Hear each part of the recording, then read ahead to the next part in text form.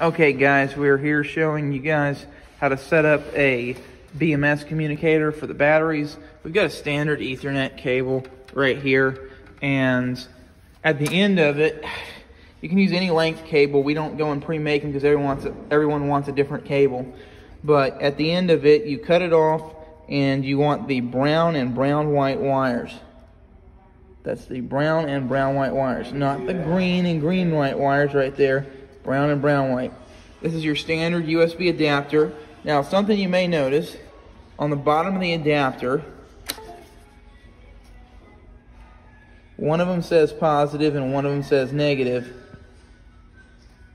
You've got your brown, solid brown going to negative, and your brown white going to positive.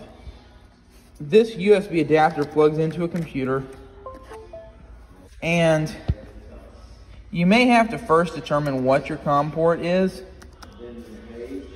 I just use Device Manager in Windows. So it shows a USB serial CH340. We're going to have the driver for this posted on our website. A lot of times it'll just automatically download from Windows, but if you want to force install it, that's on our website. That is your COM3 identification. You have the standard BMS software, which I've pulled up here. So we know the COM ID is 3.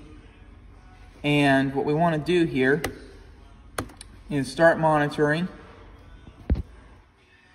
And what this is going to show, communication online. It's got all the information on the software version, the serial number.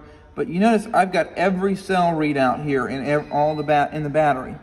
I've got right now a state of charge, 11%. State of health is 100%. That's what the BMS is going to tell you about the life cycle of the battery.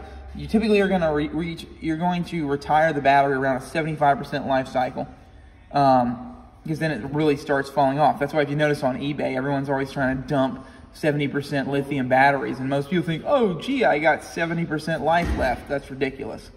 It's going to cliffhanger off of that. So you've got a very slight cell difference, and what you'll see over here on the trip status, alarm status, is whenever the balancer is engaged, you're going to see a light come on the balance set. Whichever cell is imbalanced, it'll show you which one's charging. Now, these are not different enough.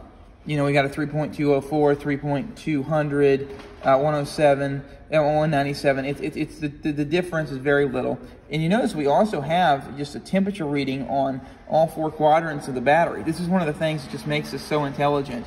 You can actually pull a data log of actual current off the battery at any given moment, a historical record, the BMS parameters, BMS control. You can get the cycle counts. We can hit get. This battery's only had 4 cycles on it on its entire life. It's here on test bench, so we don't really use it that often. We're going to start using it more, I assume. We're going to try to start cycling on a regular basis. The one on my home has probably had hundreds of cycles on it already this year.